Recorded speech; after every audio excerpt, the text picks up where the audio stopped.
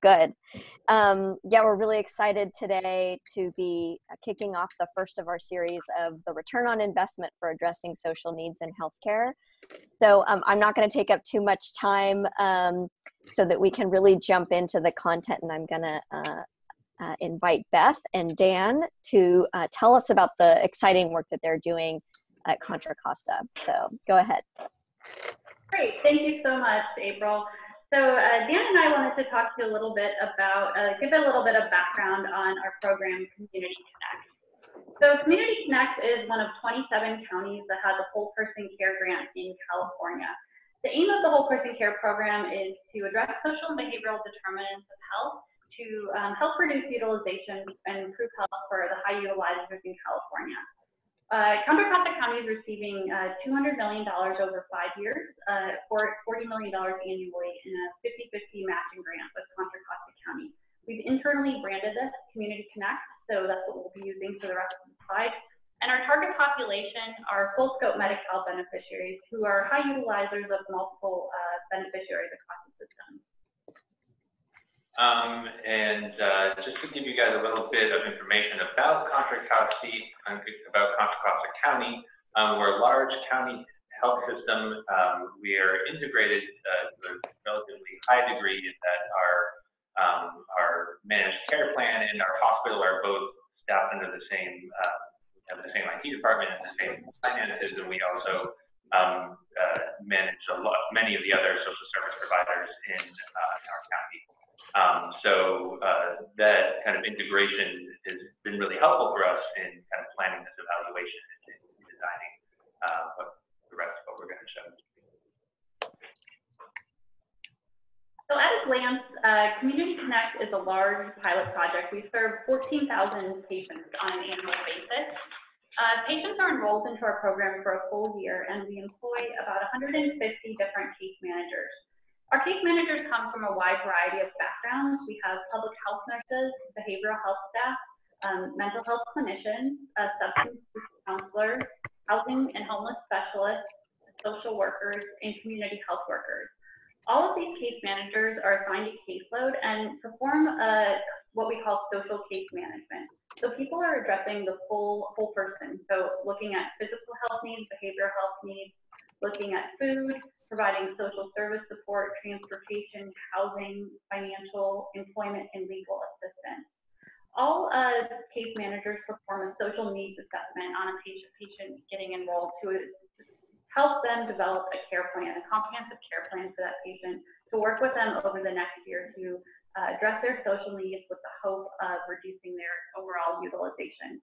We have two types of case managers. Our CHWs perform telephonic case management, so all the work with their clients is over the phone, and all of our other specialty staff, our nurses, our behavioral health staff, our homeless specialists, social workers, are providing face-to-face visits. So going out in the community, meeting patients, whether that be at their home, whether that be at a Walmart parking lot, wherever need be, they're going out and meeting them and trying to work on these issues with them. And in addition to having our program staff, we've also made a number of significant investments in technology, basically to increase the amount of data sharing that happens across the county between different programs. We've expanded our electronic health record to new departments that weren't able to access it before. We've also integrated new systems into our EHR, and we're kind of trying to incorporate as much information as possible to create a large data warehouse that is as much as possible track people's utilization of county resources kind of across a number of different delivery systems. So if I could just jump in here, this is April. So Beth and Dan, I want to do two things quickly. One is just remind folks who have maybe joined a couple minutes late that if they have questions as we go along, to please go ahead and put those in the chat or raise your hand, use the raise your hand function, and then we can unmute you, we being Marie, and so that we can hear your voices. And I thought I would actually just ask a question, because something that has struck me so far is the asset that it sounds like you have, which was to some degree pre-existing, in terms of the level of integration in your system. And then it sounds like through Community Connect, this really an additional level of integration of technology. And so my question is, in thinking about other systems that may not have that advantage, you know, what could this look like there, just from what you just described so far, or what might be the challenges that you have to overcome if you don't have that? Well, I think in talking with other counties who are going through the same program, that's certainly a struggle that a lot of people have had.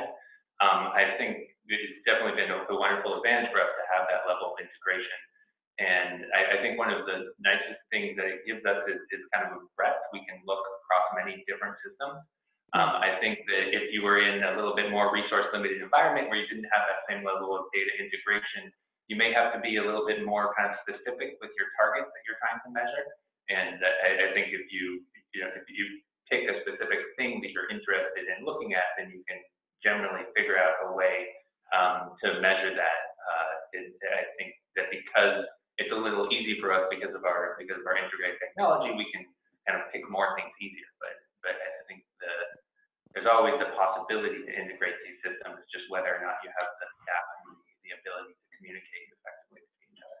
Yeah, I think two things that the challenges that counties will be facing on the integration, and we have had to do some integration for some of these outside systems, are, you know, can really be broken down into legal considerations and kind of those technology ones. And I think that, you know, there's the process of setting up those MOUs, building those relationships with other organizations, to making those contracts so that you can enable that data sharing across systems. Like we did that with our homeless HMIS system, our juvenile JMS system as well.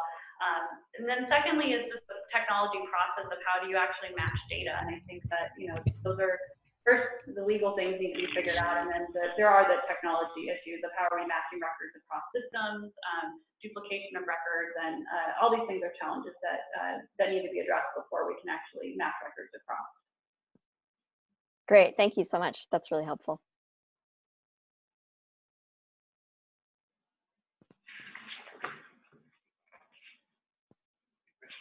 So quickly, just wanted to talk about Community Connect and how we're approaching our evaluation. So we identify patients to participate in our program based off of a data-driven risk model, a predictive risk model that's using multiple regression, looking at a number of factors that we have from our various technology systems, from health records, from detention, social factors, utilization factors, and chronic conditions. From there, we identify a list of patients who we think are eligible for our program and rank them from top to bottom. And we enroll a group of patients both in our program and also in a control group. As from there, as they get enrolled, they go through a basic social case management over the course of 1 year. We have 25 core services that we provide patients. We link them to community resources and try to get people to be changing their utilization in a way that we're avoiding ED visits and avoidable inpatient visits. So just providing a little bit more detail here about our program and enrollment process and how we're using our risk model to identify those the people who end up enrolled in our program. Essentially, we've built a predictive risk model that takes past information about all potential risk factors of the people in our population and link that with their future utilization. That risk model allows us to look at our current population and then predict what we think their future utilization will be. Once we've identified kind of who we think the highest risk people are, those are the people who we are targeting for enrollment into our program. You know, part of this is a challenge for evaluation when we structure things like this, because we've specifically identified high-risk patients to enroll into our program. So if they end up having high utilization afterwards, that's not particularly surprising. So the way that we've decided to address this is to basically create a control group. If we, of the population that we identify as high risk, some of them are enrolled into our program administratively, and some of them are identified as controls who are held out for the time being and are eligible for enrollment later. By comparing what happens to these two populations, the intervention population and the control population, then we can get what we believe is kind of the best estimate of what the effect of our program is on people's lives. And I'm just gonna, if it's okay, I want to jump in here because I do see that Gloria has a question. So maybe I think you just talked about the control group, but she's wondering what happens to those individuals enrolled in the control group. So wondering if you might be able to just say a little bit more about that. Yeah, sure. So at any point in time, we have a certain number of spots in our program, and everyone who's identified as a control group is, basically someone we didn't have space for right now to fit into our program. The next month that comes around, if that person is still identified as high risk, they are basically eligible to be enrolled in the program, and so their time as a control patient ends, and then they are enrolled. So I think by that way we're making sure that we're not excluding people from getting the services that they might need just for our evaluation, but we are still maintaining our ability to perform that evaluation. Thanks. Great.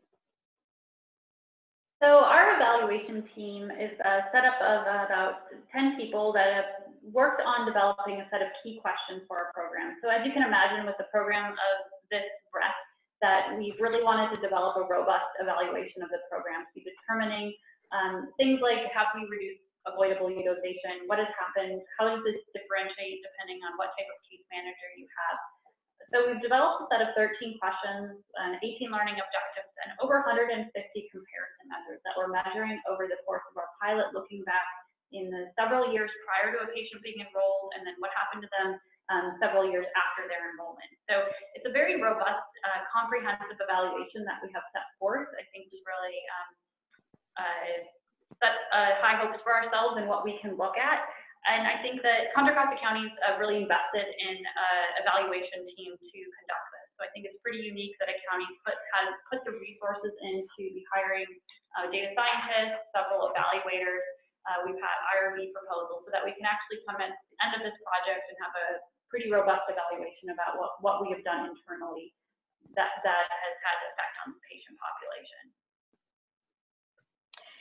So this is great. I want to just pause for a second and maybe turn to Marie to see if there's anyone that's either raised their hand to ask a question or is bringing questions into the chat box.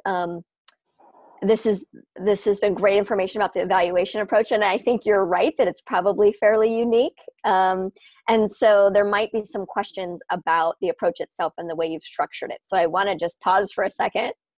And I love that Contra Costa County has energy-saving lighting, it looks like, in its conference rooms. The lights just went out on you guys. So please type in your questions. And Marie, are we seeing any that are coming in? Yes, we have two questions that just came in. One from Amanda Clark. So how did you identify which metrics to use? Sure, that's a great question. So essentially, we have a committee that meets bi-weekly, and I think at the very beginning, we just put everything up at the table. What could we measure? What would we want to measure? And we just started brainstorming about it. We started out with our questions, figuring out what kind of big questions did we have, how would we determine those to be successful, and then just kind of started the process of what are we measuring, what is being measured across different systems. So for instance, are some of these things being collected by Prime or other initiatives in the health system that we can piggyback on? Are some of these totally new metrics? And then we started a process of thinking about how we can link these different systems and had to develop a full data model, and that's what we're currently working on, is extracting all this information from our health record, from our data warehouse, into a variety of data tables so we can perform this level of analysis. Do you have anything to add, Dan?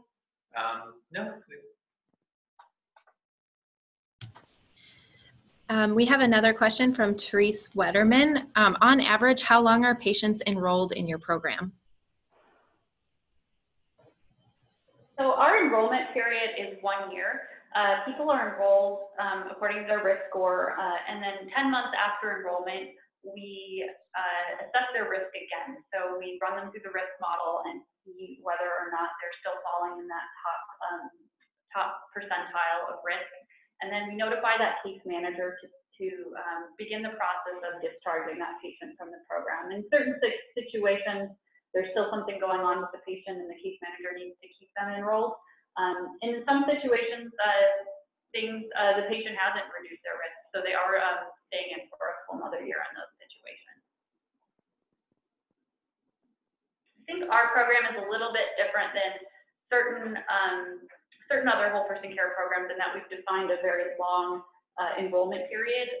Traditionally, case management programs, someone is enrolled and the case manager works with them to have them disenrolled at a certain period of time after 3 or 4 months. I think what some of the feedback from our leadership has been is that one of the limitations is sometimes someone's involved in case management services and then they're disenrolled from the program and then they pop back in 3-4 months later after they're receiving that support. So our program wanted to leave this long period so that someone might move into a maintenance stage after 6-7 months, 4 or 5 months even, but that they still have that point of contact with their case manager so they could get in contact with them if they needed any continuing support.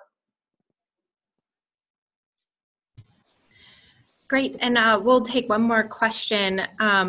Are you, this is from Aletha Murchison, are you collecting utilization data? Actually, you know what? Marie, I know that in a couple of minutes, we're going to be diving in more deeply to utilization. So maybe we can go to the question. I think there was one about, well, there's 2 others, one about preventing falls and if there's information on that, and then whether you'd be willing to make your full approach available in terms of the questions and the objectives. So maybe you guys can hit those and then we can move on. Sure. At least to the second question, I can't see the question about preventing falls, but to the second question, I think, yeah, absolutely will. I think we'd be happy to share, I think, any of our work with anyone else who's interested. So, yeah, we have documentation and we have, a data model for how we collected and are storing all this information. That would be helpful to anybody. I'm certain that we would be happy to share it. That's great. So the question about falls is, are you doing or have any information regarding anything preventing falls among seniors as part of this? I don't think that is not something that we've specifically included. I think we're always looking for new things that to measure and new things that we might be able to make an impact on. But there's not one of our measures that we've identified for evaluation at the present. Okay, great.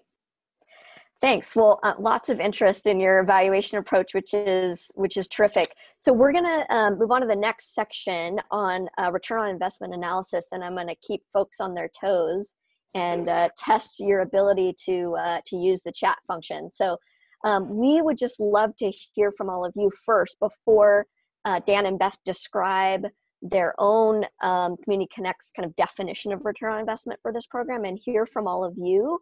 We'd love for you to describe, for those of you on the webinar, how are you defining or how would you define return on investment for a social needs program that whatever organization you're a part of might be involved in? So just a quick maybe bullet point or sentence about a definition of ROI for a social needs program. We'll give... Glad we're off the hook on this one. Yeah, we'll give a minute or so for people to respond. I think there's some messages coming in here. And I'll just go ahead and read a couple of them as I'm seeing them. So lower utilization of ED and inpatient services. Yep, and we're going to talk a little bit more about that. Total cost savings over expenses. Better outcomes for chronic disease, such as lower A1C levels for those with diabetes. Quality of life, reduction in absentees, etc. Great, maybe other ideas, maybe take a couple more. Yep, great, better chronic disease outcomes, triple aim metrics. Yep, achieving the quadruple aim. So I'm hearing some kind of shared ideas and themes, and some of which I think you guys are going to talk about. So Beth and Dan, I'll turn it back over to you. Yeah, so, essentially the whatever dictionary definition of a return on investment is just how much does you cost compared to how much do you benefit. And so that, that's I think kind of where we have to start, because that's essentially what we're trying to do here. We're trying to figure out how much we get for all of this work that we're putting into the program. And so we kind of wanted to start from a little bit of our change theory, like what do we think we're actually doing here by investing in people's social needs, by doing this social prescribing. And I think that that kind of is helping us to guide our thinking around how do we calculate ROI. And I think at least what our basic idea is that right now there's a certain relationship between that our patients have between their physical health and their healthcare utilization. And I think that the underlying idea is that this pattern is suboptimal. And if people's social needs were better met, then there would be a better relationship between their health and their healthcare utilization. Their health would improve, their healthcare utilization would change. But we also know that healthcare utilization affects people's health. So there's kind of a circle that's always going on there between people's health and their healthcare utilization. And I think that the idea is that we address people's social needs, we can kind of move into a more virtuous circle in which people's health is improved, their healthcare utilization is reduced, and their social needs have been addressed. So we may be making progress on all three of these measures. And so we're trying to kind of address each one of these measures in turn and say, well, what do we think we're doing for social needs? What do we think we're doing for their utilization? What do we think we're doing for their health? And how can we independently estimate the benefits associated with each one of these different metrics? So this is, basically our ROI calculation. We kind of can think of it like some scales. We have some money that we're putting in on one side. We have program costs that are, so for our tier 1 patients who get more face-to-face interaction with the program staff, it costs $326 a month. For our tier 2 patients who are primarily served telephonically, it's $146 a month. That's, that is the program cost. We also have some costs associated with our technology and other kind of other investments that we've made, but in program maintenance, we can kind of estimate just as our PMPM. And then what are our benefits? And as I mentioned, there's kind of three things that we're going to talk about: changes in healthcare utilization, improvements in health, and increased access to social benefits. And so we're going to kind of take each one of those in turn, just talk about how we're thinking about estimating the benefits from that. Great. So to delve in the question of healthcare utilization, the different things that we'll be looking at of measuring is basically all the information that we have in claims data. So this goes from our emergency room visits and our inpatient to things like our primary care and specialty care, AOD, mental health, skilled nursing. Because we do have an integrated health system where our health plan is underneath our county health services agency, we have a very good access to all this information on cost data. So we are very lucky in that respect.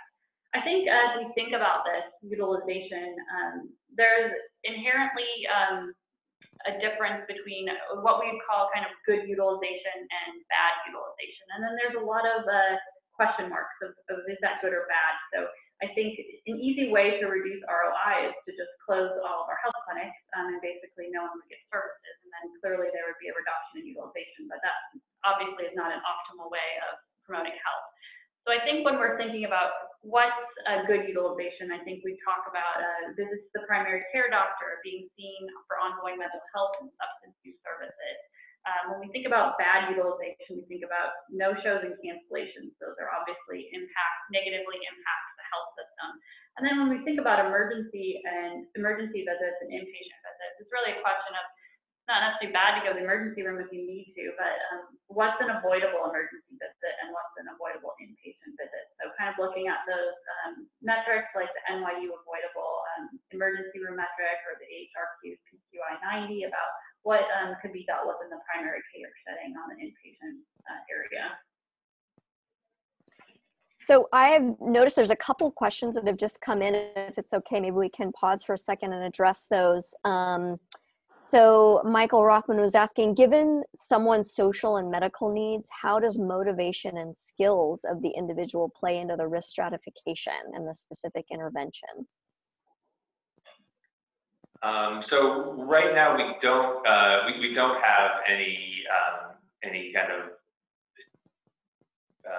we're not measuring somebody. We're not trying to estimate somebody's quality of their enrollment. I think is kind of what they're getting at. Whether or not somebody is going to engage with our case managers, that's not necessarily something that we are trying to estimate beforehand and include that into our enrollment criteria.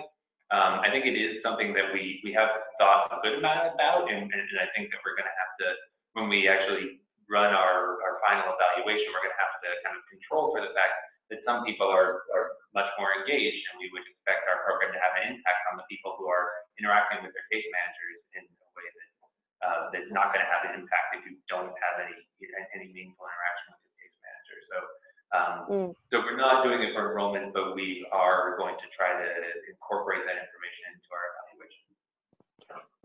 Yeah, and I don't want to misinterpret Michael's question or put words in his mouth, but one way I read this is perhaps whether, which it sounds like the answer is probably no, but whether patient activation levels kind of coming in might be something that factor in. So Michael, please correct me, either pipe up in the chat or through the phone if I'm off base here, but that might be a direction where that question was taking us. And then we have another one about cost. So Adrian Nunez was wondering, does the program cost include costs incurred for all services provided or only the newly added services in care coordination? Sure, this is a great question, and I actually want to wait until a couple slides later where we get into this a little bit more full about when we're thinking about ROI, whose ROI are we talking about? Great. Marie, are there any hands raised or anyone waiting to ask a question on the line? Not at this time, no. Okay, great. So here is an example of another program of how they looked at utilization. And we wanted to bring this up as an example of even in counties or health systems where they may have claims, they may not know the actual cost incurred, but there still are some things in the literature about how can we estimate these various costs. So things like putting a unit cost for an ER visit or a community clinic visit that you know occurred. I think that there's also a number of things. How are we measuring nursing home days, the cost for that, providing legal services, jail units. So I think that looking at how are we applying costs to these various metrics that we may not have information within our own claims data or within our own data set of how can we actually still be incorporating these into our ROI. So moving on then to health, these are some of the health outcomes that we're thinking about comparing between our control and intervention groups. We have kind of some biometric measurements. We have HbA1c for our diabetic patients, blood pressure and BMI, kind of general stuff that we have measured on our population. Also immunization rate, cancer screening rates, some of the prime and the HEDIS measures that are kind of relevant towards individual health. I think we're also kind of thinking about trying to incorporate those in. The challenge has been from kind of a measuring the benefits of this perspective is that a lot of the stuff that we see in the literature when you're talking about what's the benefit of additional health has really focused on quantifying that benefit by reduction in utilization. And we already just talked about utilization. So if we're looking at utilization specifically, how do we kind of get past the utilization-based measurement of the cost of health and into something that's more that more kind of acknowledges that health is a benefit in itself, and that when people are healthier, we think that's worth it. That's why we're doing all this work. And so that's been, I think that's just something that we've had on our mind. I know it's not something that we necessarily have an answer to, We've seen measures like quality adjusted life years, which is, you know, it kind of gets at some of that issue, but it also is it's also kind of, we're looking at small, I think, effects on people's health, not necessarily things on the, you know, we're not expecting this program to stop somebody from becoming significantly disabled or something like that. And quality adjusted life years is a little bit more tailored toward large changes in people's health status. So for these small changes that we do think have, you know, significant downstream measures, it's right now it's a bit of an open question. And I think when we're talking about quantifying it, we are, I think we're basically going to have to move it to a different ledger book or something. We're saying, okay, these are the things that we can measure from a cost perspective, and these are also the benefits in health. And we can just say, we think we're going to reduce blood pressure by this much, for instance, and that, and then basically the people who are making the decisions are going to have to decide if that's worth it from a monetary perspective. We would like to move past that into some kind of more integrated way to put everything together, and would love to hear people's ideas about ways to do that.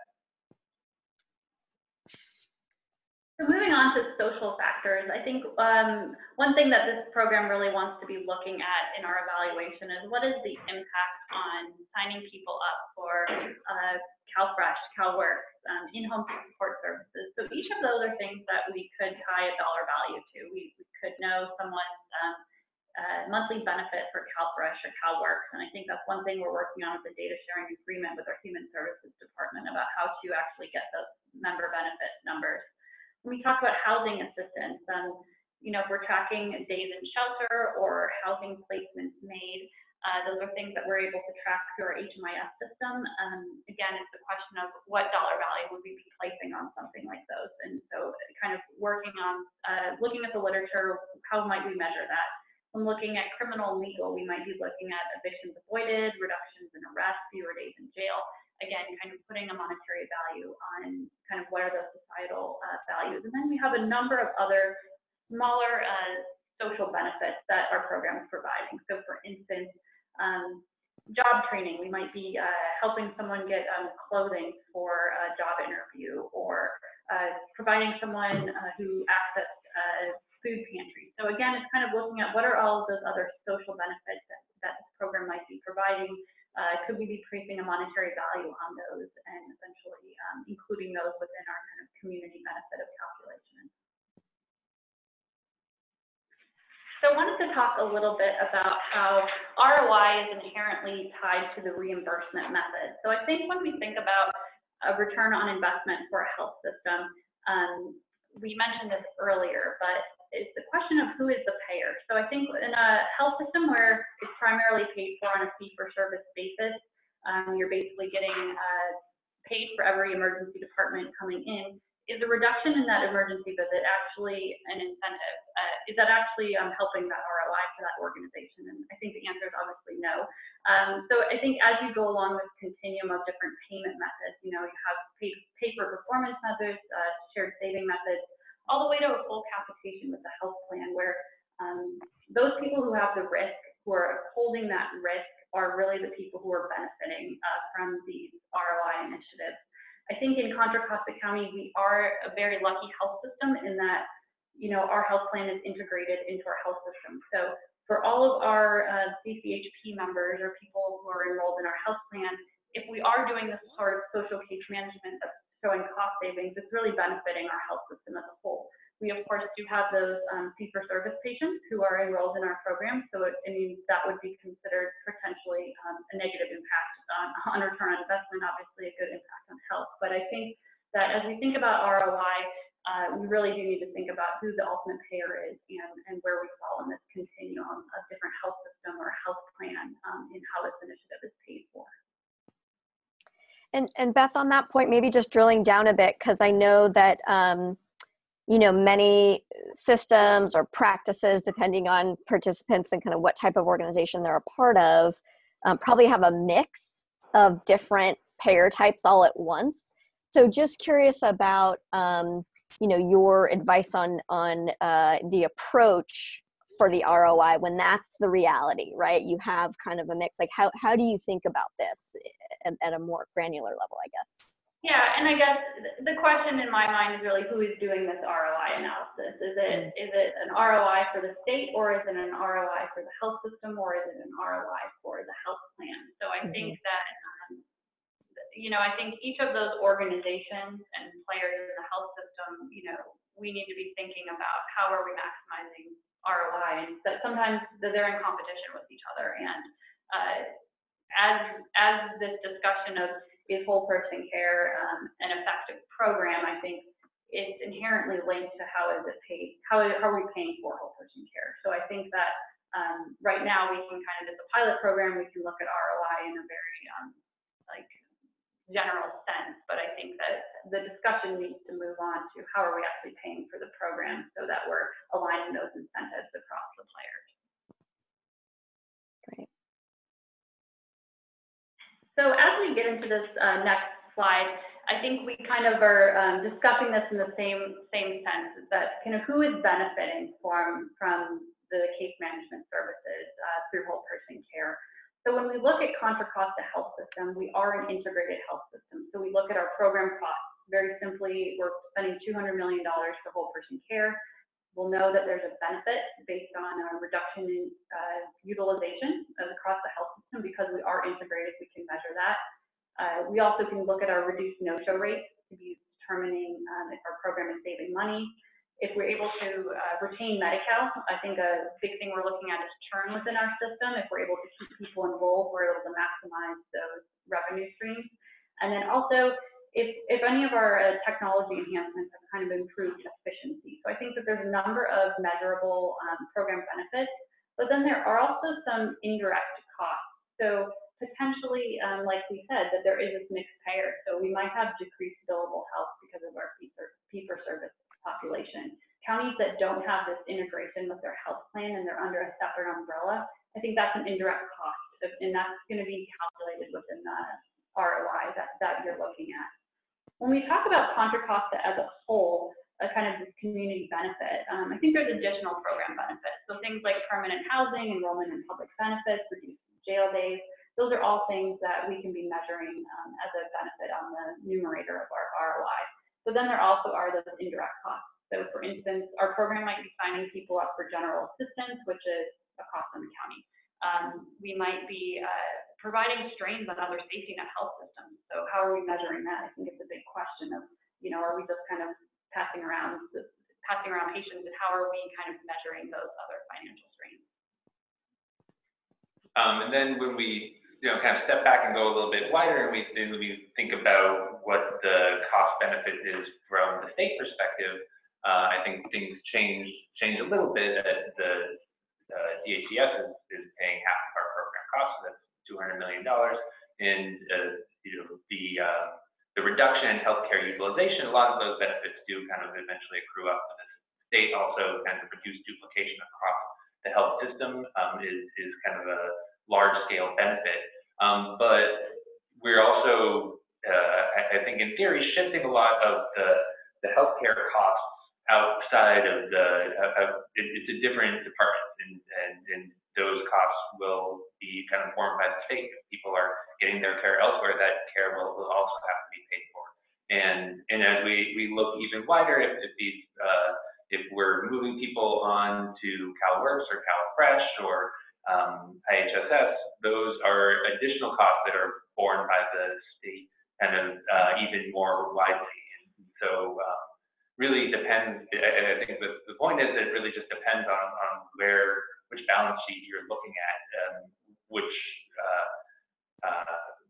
what you think is a cost and what you think is a benefit. It gets, I think, kind of complicated relatively quickly. So just to delve in a little further in Contra Costa, I think there definitely are considerations like what is the cost, what is the ROI of this program, federally speaking, or on the state side. I think for the purpose of our evaluation that we're really looking at the internal cost savings. So things along the lines of reduced no-shows, Medi-Cal retention, more efficient use of the healthcare system. system. And then those expenses being things like our staffing and benefits, our capital, our technology enhancements. We do have member benefits, like we're paying for cell phones for patients, transportation vouchers, legal aid, patient services. We have mail and printing and mileage reimbursement. So these are all included within our PMPM rate, but these are things that we could potentially delve out to be examining a little bit further. And then we also have, as well as making the argument that this is a worthwhile program to our health services, we also kind of want to make the argument to our community at large that this is a worthwhile thing that we're doing. And we can then kind of talk about the more general benefits to the community, the amount of money per month that's coming into the community because of increased access to benefits, the amount of money that we're saving by potentially reducing jail days or securing more housing for our population.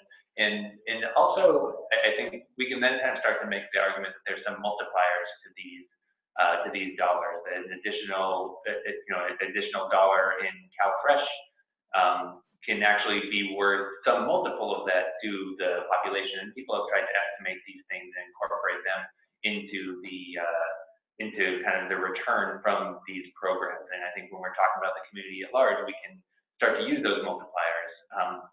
And then I think there's even kind of a further way that we can go. We really think that some of the benefits of this program are going to be very downstream. And it's kind of so far downstream that they're just not, it's not really possible for us to measure that. Like, what's going to be the benefit to a child who now has access to enough food because their parent is now on CalFresh? Those are extremely, we think that it's meaningful. We think that it is important, but we basically can't really, estimate what that benefit is. And so I think then we're kind of moving kind of off of the balance sheet, and then we're talking about kind of public relations. We can say we're doing something. When we have some evidence that this has happened, then we kind of have to make our argument from a different perspective. It's the perspective that we think that this is worthwhile because we know that it's having impact, even though we can't count it.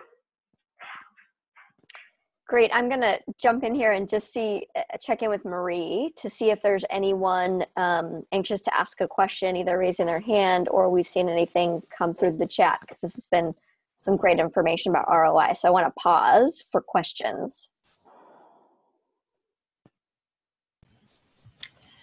Nothing as of yet through that conversation. Okay.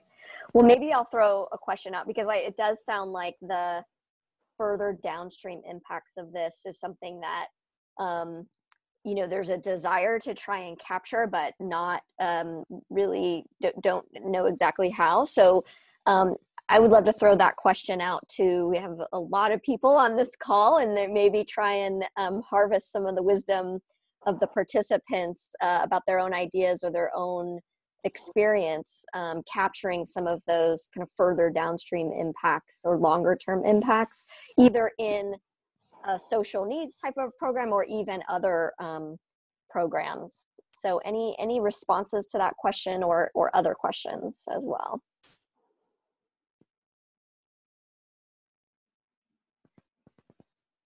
Oh, and I do see a question coming through from Michael Rothman. Thanks, Michael. So how is the program learning along the way, day by day, week by week, to make the program better? Asking kind of about a continuous improvement approach. Great question. So we do have a whole quality improvement department within Community Connect. And part of the uniqueness about how whole person care has been organized is that our inherent PDSAs are incorporated in the deliverable to the state. So I think it's really forced counties and forced grantees to incorporate this into the process. And I think it's been excellent because it's required us to put staffing there and really kind of create that as a culture. So I can say we've been doing numerous quality improvement projects. I just came out of one where we're looking at how are we documenting as a health system? How are we documenting as a case management program? Is it really working for our nurses and our behavioral health staff? So trying to figure out how are we documenting chronic disease? How can we change that? How are we documenting substance use? How can we change that? We've done a number of other quality improvement projects looking at our social needs screening, seeing how we can better identify patients and talk about needs. We've done other quality improvements on high-risk notifications, providing case managers information about when a person's coming out of the emergency department and how can they get in contact with them quickly to kind of work on those things. So I think it's been incorporated into our daily processes and really trying to figure out what's working and kind of trying to move our eggs to the correct basket. That's great. Thank you. Any other questions?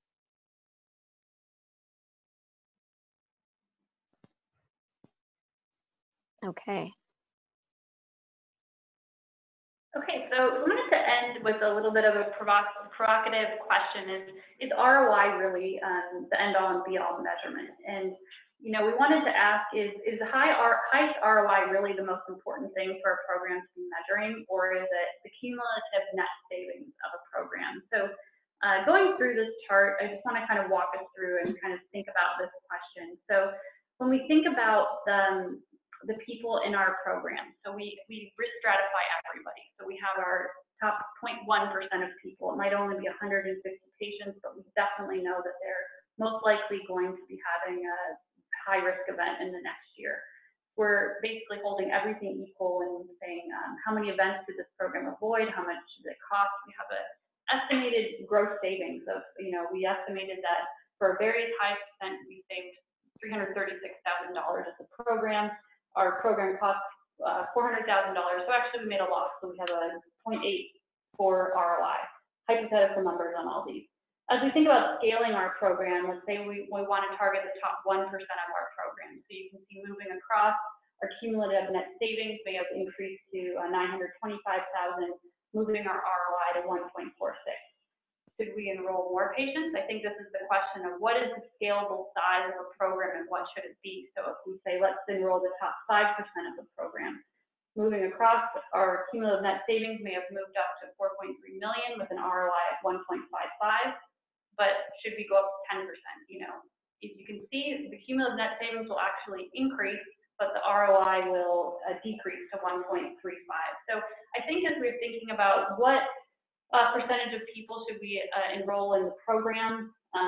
You know, I think it's a question of, is ROI really the most relevant measure? But truly looking at the cumulative net savings, trying to maximize the percentage of, maximize the number of people in the program to maximize that net savings.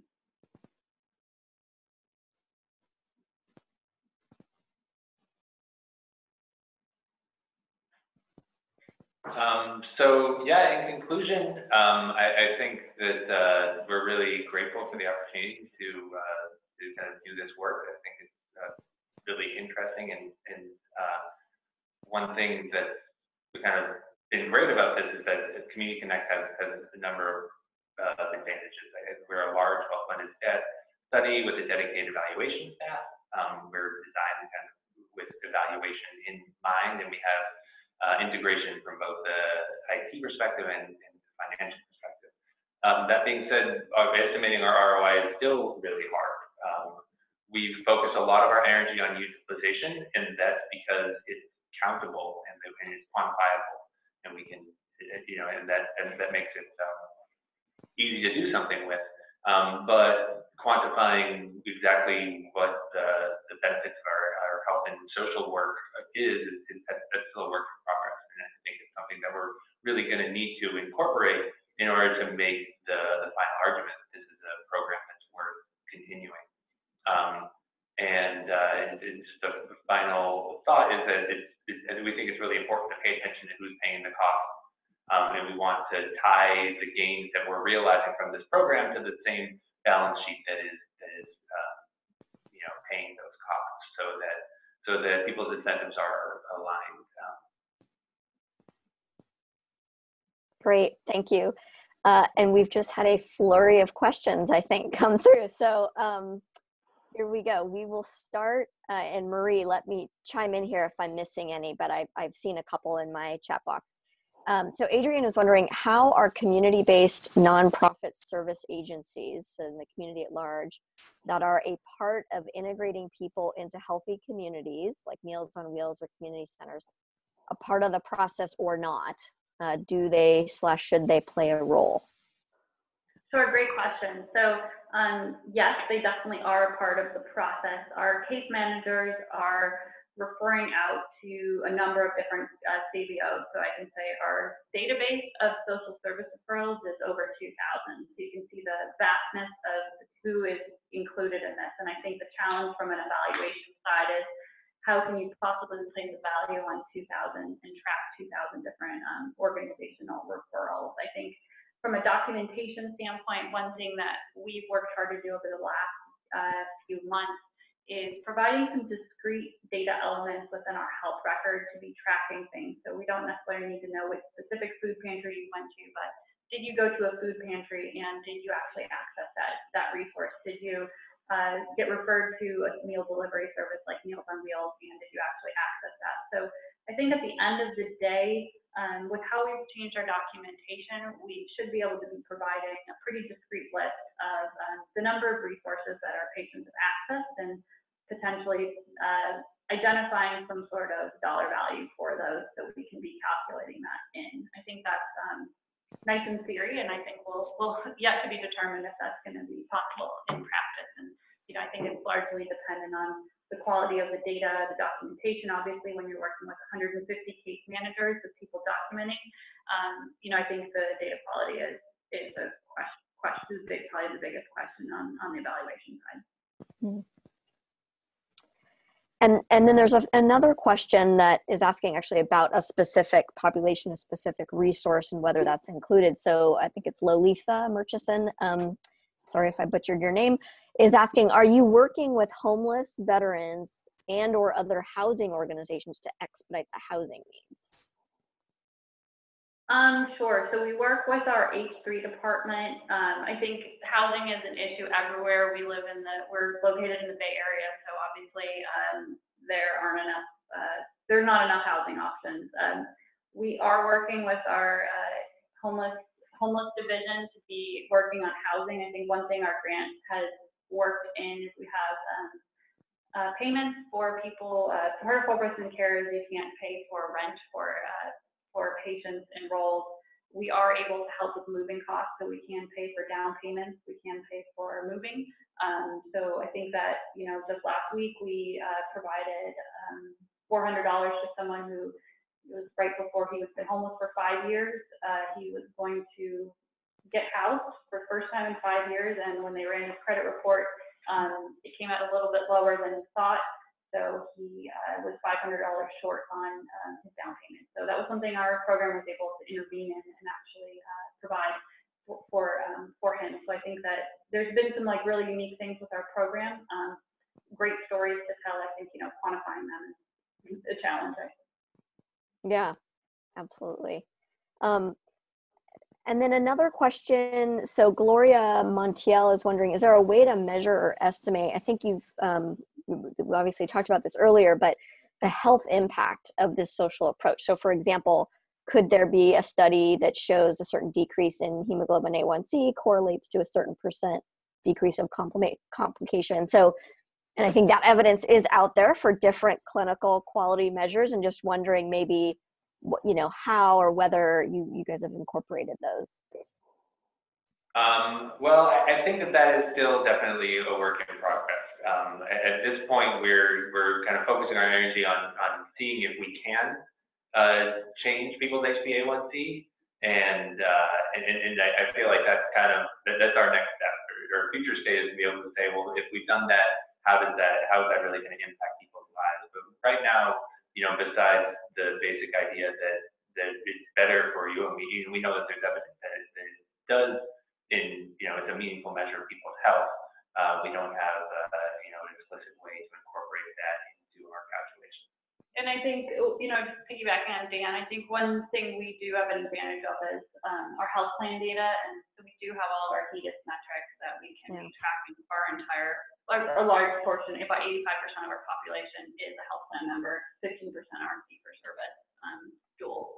So that population, we do have the ability to kind of pull on that data set, which will be helpful in looking at that. That's great. We'll look forward to hearing the updates. And then couple more questions. So Marie, you just get the hook if we're running out of time here. But Teresa Wetterman is wondering, is your ROI analysis based on savings for 1 year? Theoretically, sustained improvements in health will have longer term cost savings, but they could take many years to realize.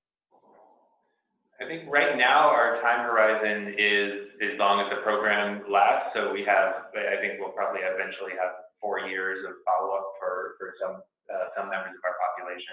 And we will incorporate as much information as we can. That being said, 1 year is our program length. And so I think the bulk of our information is going to be looking at what the short-term changes are. I think that's really identified one of the key challenges with trying to do this type of work.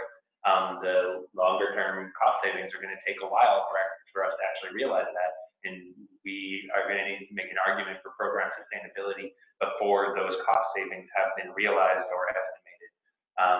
And so I think if we message that and we say, okay, we think that this is going to have more benefits down the road, we can make that argument. But in terms of really counting on it or being able to demonstrate this is exactly what the program effect has been, I think that's probably kind of outside of what we're going to be able to do. Yeah, and I think just in addition to what Dan said, I think the big difference about working on evaluation from inside a health system as opposed to as an academic, looking at a research study of a huge program, and that, we need to be looking at what are the effects pretty soon. I mean, we're already at the end of 2018, 2019 is coming on, and the program funding ends in 2020. So we do need to be looking at this now so we can basically be determining what parts of our program are going to continue or be making a case to different funding streams that this is an effective program, knowing that, in an ideal world, we would have a longer time frame to be looking at the effectiveness that they are longer term. Yeah. So I'm going to apologize to those of you whose questions we didn't have a chance to get to, but we have 2 minutes left. And I do want to ask if you could respond, because I'm sure there's people on this call that are kind of just starting their journey, and you both are much farther down the road. So what would be your piece of advice to those folks that are kind of just starting to undertake this work? Good question. I guess my first piece of advice would be to get all the players at the table. I think it's probably the most important and something we say all the time, but sometimes we don't do it. I think it's, getting everyone involved in what everyone wants to be looking at and measuring, and then setting up that scope of work, knowing that not everything we want to look at, we can. And I think that's something that, we have to have that conversation with senior leadership in our health system, with different people working on the ground, is that, there's a million things you could be looking at with this health system or with this program, and what is really most important, and letting everyone kind of feel part of the process of narrowing down that scope. Yeah, and I think I would just kind of reiterate that being clear from the very beginning that you can only do so many things, and identifying what your priorities are and sticking with those priorities. Saying we want to be able to do at least one thing really well, and focus on that, because as you kind of get into this, there's a million different questions about trying to measure the impact here, and it's just not possible to do all of them. So if you kind of highlight what is the strength for you, what you think you can do, I would focus on that. Great. Well, I'm going to thank you both so much. This has been fantastic. And I think Marie just has a couple comments to close us out. Yes, thank you all so much. I want to start just by saying thank you to Beth and Dan for speaking on behalf of Contra Costa County and Health Services and the work that you all have been doing. And thank you, April, for being our facilitator today. So I just want to remind everyone on the call that this webinar is recorded. We will send an email early next week with the link to the recording, and it will also be posted on our website. Please feel free to share this resource widely with your networks. We're looking forward to having you all on our second ROI webinar featuring efforts from Kaiser Permanente on Friday, November 30th. Registration information will be posted on the website in the coming weeks. You can also sign up for our newsletter to get updates on CIN work at chcf.org/CIN. So thank you all so much and have a wonderful weekend. Thank you.